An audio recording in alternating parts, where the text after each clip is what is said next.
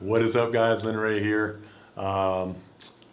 It's been a while since I made a video, and it's been for good reason. I've been on this little, I've always been on this little path here, but the last few days I've been working on something that's important to me, and so I'm just took a few days off to to do that and work on that and figure just try to figure that out and make sure all my ducks are in a row. And also to ensure that I actually continue and proceed with accomplishing that. So, but that's not what I want to talk about. Today I want to talk about this book here. It's called The Alchemist. In my last video, I think it was, I'll leave a link to that over here. I talk a little bit about this book, but the book is called The Alchemist. And one of the things, and I want to talk about what I believe is one of the most important lessons in that book, and it's something that I have been thinking about over the last few days because of the particular task that I've been working on over the last few days. And so this lesson that I'm going to talk about is something that I've learned a long time ago, but as with anything else, right, we need refreshing, right? I mean, just because we know something doesn't mean we'll actually follow that rule, right?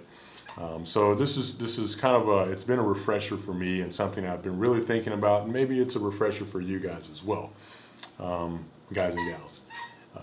So this book, The Alchemist, again, there's I'll leave a link in the description if you want to order the book. It's an amazing book. I'm not sponsored by any of these guys or anything like that, the publisher company, but I heard about the book. Someone informed me of the book. I read it. I loved it. It is now my favorite book. And so anyway, so going back to the lesson. So the lesson that I believe is the most important one in this book is a lesson about time. And let's see if I can put this in my own words. So basically, there's no such thing as perfect, right? Especially when it comes to time, right? There is no perfect time to do anything. In this book, this young kid, he has this dream, he has this goal that he wants to achieve, and had he waited for what he deemed to be the perfect time to go after that, he would have absolutely never accomplished this mission or accomplished that task. And if you read the book, you'll kind of understand what I mean by that.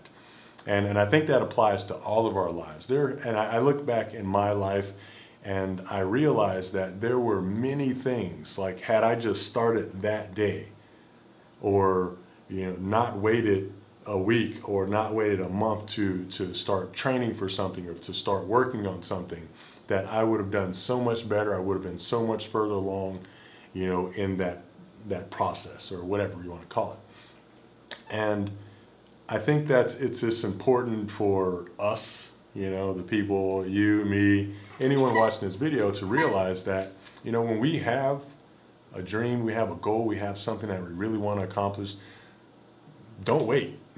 Just go for it. There is no perfect time. If you wait, maybe if you wait, a day or two, then something might happen which will jeopardize, your progress or diminish your progress. Don't wait. If you have something that you want to do, just freaking attack it. Just go for it. And that's one of the most important things I've learned in this book.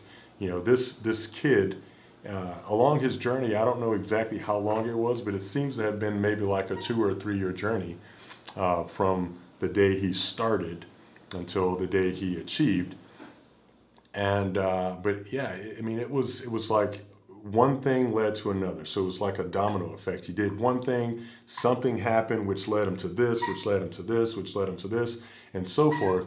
And I think it's the same in our lives, right? If we have this dream, we have this mission, if we go for it, as soon as we feel like that's what we should be going for, it'll just, I believe that the universe will just kind of start putting things in a row. It'll start aligning things. This will lead to that, big domino effect, which in turn will get us to whatever it is that we believe that we're supposed to be going after. And so that's kind of it. That's pretty much the lesson in general. If you have something, just go for it. Don't wait. There's no perfect time. Also, another thing, I was going to I could probably do another video on this, but I'll just say it now. But one of the things that we have to realize, and I have to realize as well, like I struggle with this, like I don't like to fail.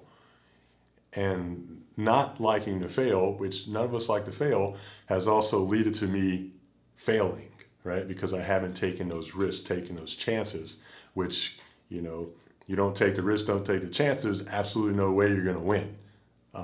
And so one of the things we have to realize on our little journey throughout our life is that failing is part of life, right? We have this destiny, we have this thing we want to achieve, and we have the journey to get there, but we also have struggle, right?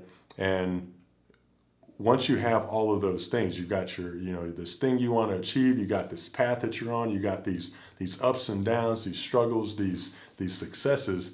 That's all part of the journey, right? That's all part of what makes getting to that destiny so much better, right? I mean, I can go a little bit deeper into that, but I won't. I'm gonna just keep it simple. It's, you know, that's just, you know, we got this thing we want to achieve, you know, and part of getting to that thing is the ups and downs, right? Sometimes we win, sometimes we lose, but theoretically, you know, if we keep on attacking, if we keep on going after it, you know, we'll achieve it, right? We'll get to that destiny. And yeah, so that's all I really want to talk about, guys. You know, I am about to go take care of some business with my children. And thanks for watching. Like, subscribe, comment, and I will talk to you later. Peace.